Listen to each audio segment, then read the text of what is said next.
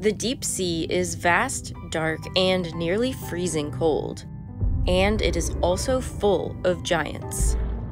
As we begin to descend the ocean depths, we first pass through the epipelagic zone. Here is where almost all ocean life exists, thanks to the sun's penetrating energy. Here, animals are colorful and abundant. Next, we reach the mesopelagic zone, also known as the ocean twilight zone. Here, light becomes very dim, and photosynthesis becomes impossible. Below 1,000 meters, all sunlight disappears, and we enter into the midnight zone, or the bathypelagic zone. The only light that can be seen down here is the glowing bioluminescence from the skin of squids or the lures of anglerfish. The pressure here is immense, the temperature's shockingly low, but the ocean goes deeper still. The abyssopelagic zone reaches depths of up to 6,000 meters, with pressure 600 times that of our terrestrial world. The abyssal realm is considered the single largest ecosystem for life on Earth, covering 300 million square kilometers, about 60% of the surface of the globe. But the deepness of the ocean doesn't stop there. The hadopelagic zone is the deepest ocean region. It's found from a depth of about 6,000 to 11,000 meters and exists in long, narrow, topographic V-shaped trenches. The deepest of these ever discovered is the Mariana Trench. And despite all logic, life survives in these darkest depths. And the creatures here have evolved to be exceedingly freaky. From the ghostly, to the terrifying, to the absolutely gigantic. The giant Japanese spider crab, the big red jellyfish, the king of herrings oarfish, the giant squid, the Greenland shark, and the giant isopods. These animals are all examples of deep-sea gigantism, the tendency that deep-sea animals have to be substantially larger than their shallow water counterparts. In waters intensely cold and dark, why do these leviathans emerge? Is it an eerie coincidence of the deep dark sea, or a feature of life in this inhospitable landscape?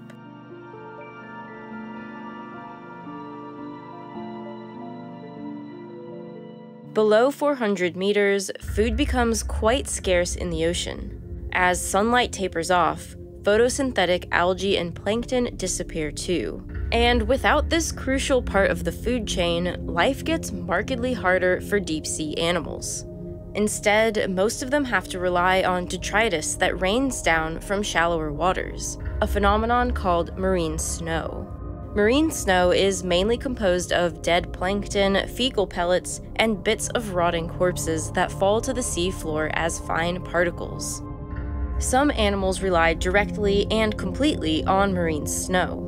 The vampire squid, for example, has special adaptations to help them better catch and eat the falling particles. Two long filaments extend from their bodies to capture any that drifts past them in their habitat 900 meters deep. Marine snow is the backbone for all life in the deep, but it can't support a great deal of biomass. The number of creatures in the deep is sparse, and the food web is strained. Many animals don't eat marine snow directly, but rely on eating those that do, and thus the pressure of predation is extremely high. Any small fish, crustacean, or cephalopod has a big target on its back from any larger predator.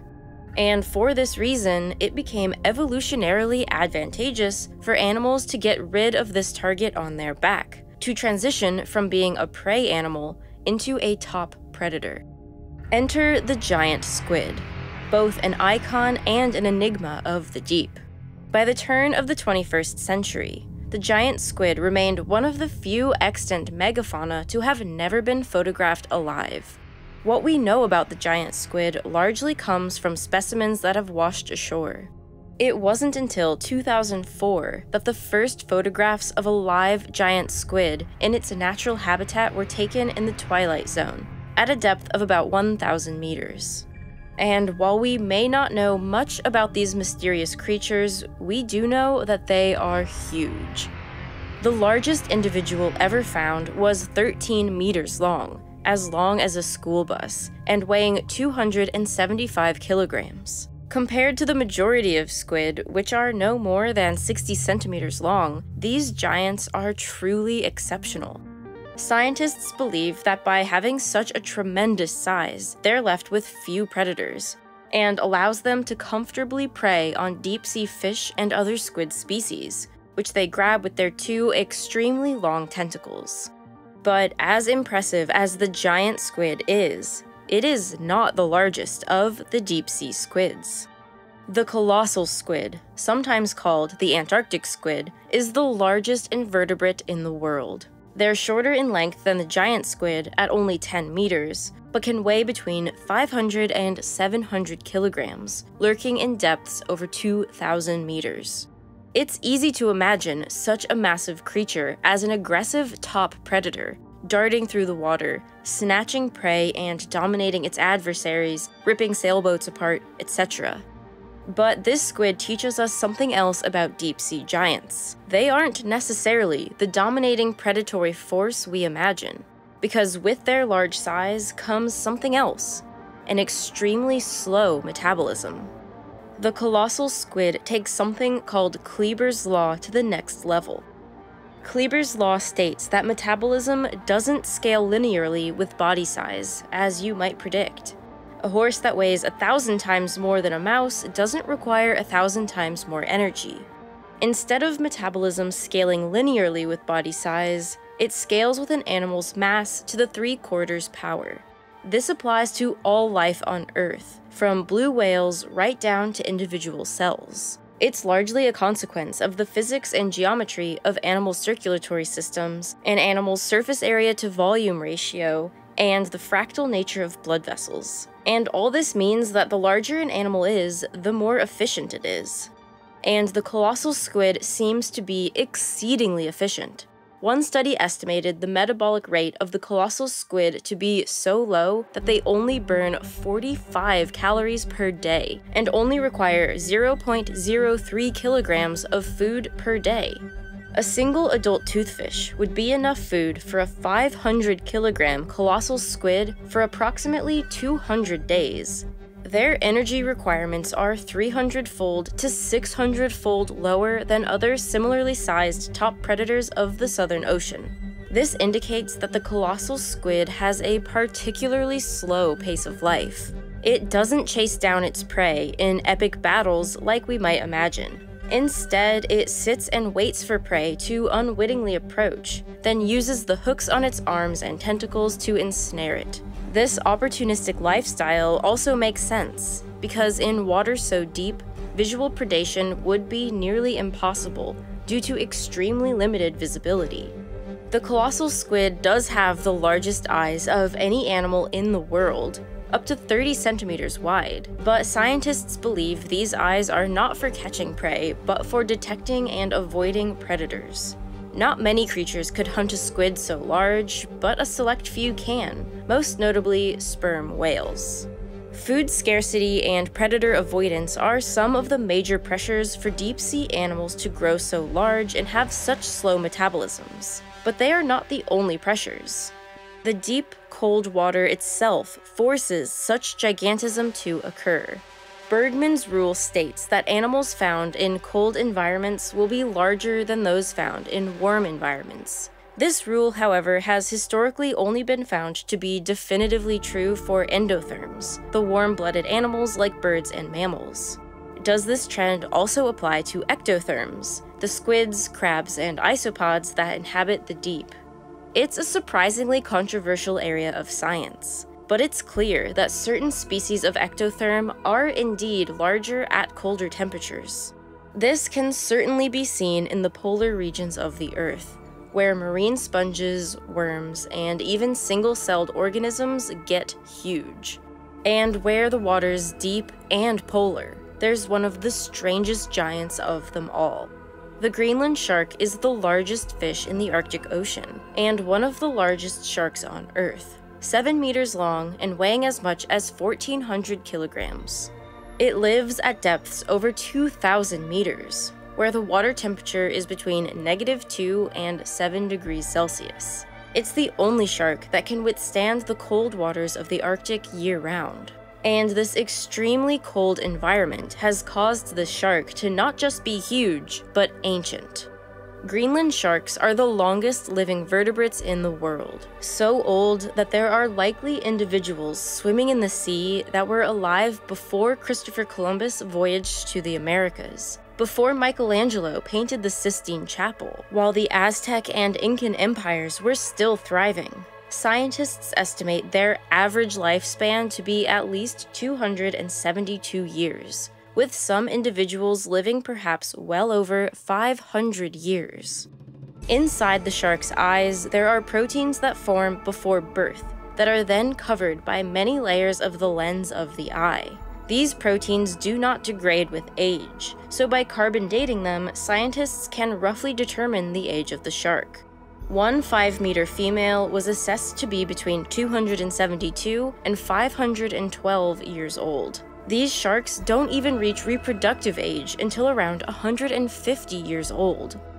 Their astoundingly long life can be attributed to their exceedingly low metabolism, much like the colossal squid. And just like the colossal squid, they are extremely slow and opportunistic feeders. They eat some fish and squid and scavenge any carcass they can find. Their stomach contents have even included polar bears, horses, and reindeer. Just like the giant squids, they too would struggle to spot and chase prey in the pitch-black waters. But even if the water wasn't so dark, the sharks still couldn't see, because a particular crustacean constantly latches onto their eyeballs, damaging them to the point of total blindness. The thought of drifting along in -2-degree pitch-black water for 500 years with crustaceans attached to your eyeballs gives me heebie-jeebies of the highest order. The animals we've discussed so far are certainly strange, incredible, and even creepy. But we've only gone as deep as the meso and bathypelagic zones, 200 to 4,000 meters down. The ocean goes deeper still, and reveals one of the most extreme cases of deep-sea gigantism ever discovered. In the Hadal Trenches, 6,000 to 11,000 meters deep, the temperature varies between 1 and 4 degrees Celsius.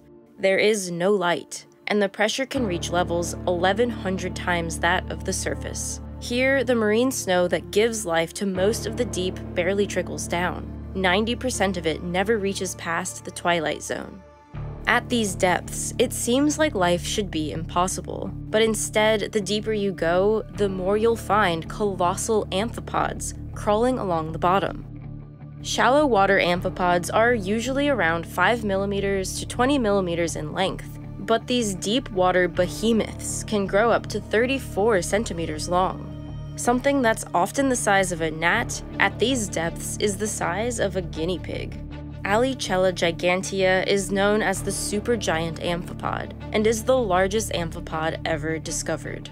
Their gigantism is similar to that of the giant isopods that can measure up to 50 centimeters long. Their roly-poly cousins you might find in your garden are a mere 6 millimeters long. These amphipods and isopods are scavengers and detrivores, eating any decomposing material they can find, and their large body size may help them store as much food and energy as possible when they can find it. Relatably, when giant isopods find a significant food source, they gorge themselves to the point of compromising their locomotive ability. By doing this, they can survive long periods of famine. Giant isopods have been known to survive over 5 years without food in captivity. Their large body size also allows them to travel greater distances in search of their next meal. Another reason for their huge body size might have to do with the viscosity of the water at such depths and cold temperatures. Down there, water would feel thicker than water at the surface. Larger body size may give these deep-sea invertebrates a respiratory advantage that helps them overcome the larger viscous forces in the water. But even with all these factors, it's still hard to comprehend how there could be enough food at these depths to support these giants. But recently, researchers discovered that some of these creatures might be feeding on an entirely unexpected food source. One hadal amphipod, Hierondelia gigas, was found to have a unique cellulase enzyme, one that seemed like its purpose was to break down plant matter.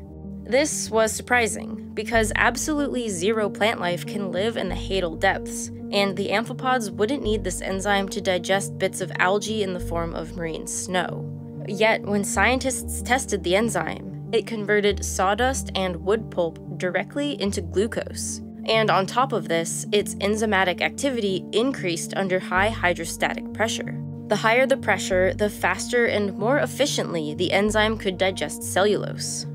There may be no plants living in the hadal zone, but on occasion, large pieces of driftwood will sink all the way to the bottom of the deepest parts of the sea. And being able to convert this wood directly into energy is of high survival value for an animal that doesn't have many options. While we don't know much about the deep sea, we do know that it's a very delicate ecosystem. Many of these animals already live on a knife edge of survival, and any change to their environment could mean the end for these giants. Overfishing, plastic pollution, changes in ocean chemistry due to climate change, and deep-sea mining are all threats to this incredible ecosystem. These creatures may seem like they live in a far-off alien planet, but it's still very much connected to and dependent on ours. And scientists now believe we very well may be dependent on their world too. We are only beginning to understand the intrinsic connection between ocean ecosystems, and the links between them and the terrestrial environments in which we live. And most importantly, who wants to live in a world that's been stripped of its wonder, of its dazzling, mesmerizing, and baffling deep-sea creatures? We as a species are so focused on trying to find alien life on other planets that we often forget about the unthinkable creatures that are living right under our noses, or rather, under many miles of ocean. If you're like me, the news in the world lately makes you desperately wish you too lived at the bottom of the ocean. Maybe the Greenland shark, floating alone in the darkness with parasites on its eyeballs, is actually onto something. I bet the Greenland shark doesn't doomscroll itself into insomnia every night, or begin the day with a cup of anxiety reading the front page of Reddit and all its associated threads of arguing and stupidity. But since I am unfortunately a human, I often do exactly these things. I want to stay informed, but then find myself getting sucked into the news and social media, working myself up, trashing my mental health, and honestly wasting a lot of time. So this is why I've switched my morning news routine to Morning Brew. Morning Brew can't make the news better, but it can make it understandable and digestible. Morning Brew gets you up to speed on business, finance, and tech in just 5 minutes, and their recaps are refreshingly witty. There's no comment section to accidentally fall into, so you can read about Elon Musk and Twitter's feud with just the information, and not the fanboy commentary. Or you can quickly understand what's going on with the stock market without the speculation. And the best part of all of this is it's completely free. Plus, by signing up, you are greatly supporting this channel. If you've ever thought about signing up to any of our sponsors, now is the perfect time. All it takes is 15 seconds and an email address. So to get a new and improved morning news routine, click the link in the description to get started with Morning Brew today. And if you'd like to watch something else right now, you should watch our previous video about the world's deadliest snake. Or watch Real Engineering's latest video about the engineering of self-healing spacesuits.